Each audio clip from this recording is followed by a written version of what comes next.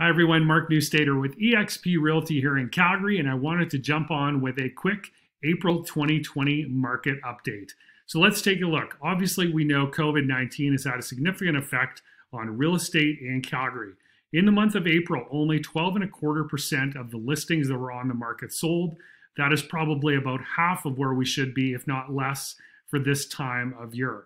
Our benchmark price is, still not too bad, 479.1. That's actually up 0.08% from April 2019. So there's a little positive news.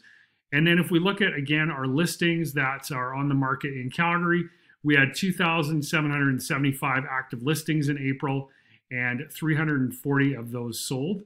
So month to month, that's down just under 2% from March 2020 and down over 24% from April 2019. So listings are down big time. Our sales are also down, no question about that. We're down over 50% from March 2020 and actually down 63% from April 2019.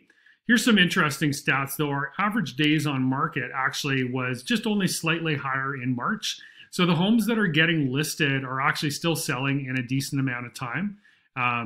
They're selling slightly slower than March 2020 and just over 2% slower than April 2019. So again, the homes that are getting listed, smart realtors like myself are putting those homes on the market at a price that will sell because there's nothing worse in this time than having a house that's been on the market a long time. So again, when we look at our market status here for attached homes, it's even less.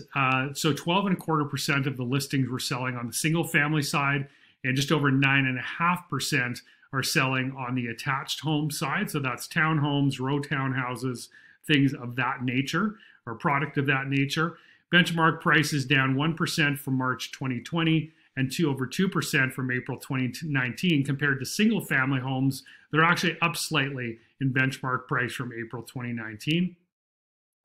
So there you see the stats for attached homes. Then when we look at our apartment condo listings, 138 sales in April, and that is down 48% from March 2020 and over 62% from April 2019.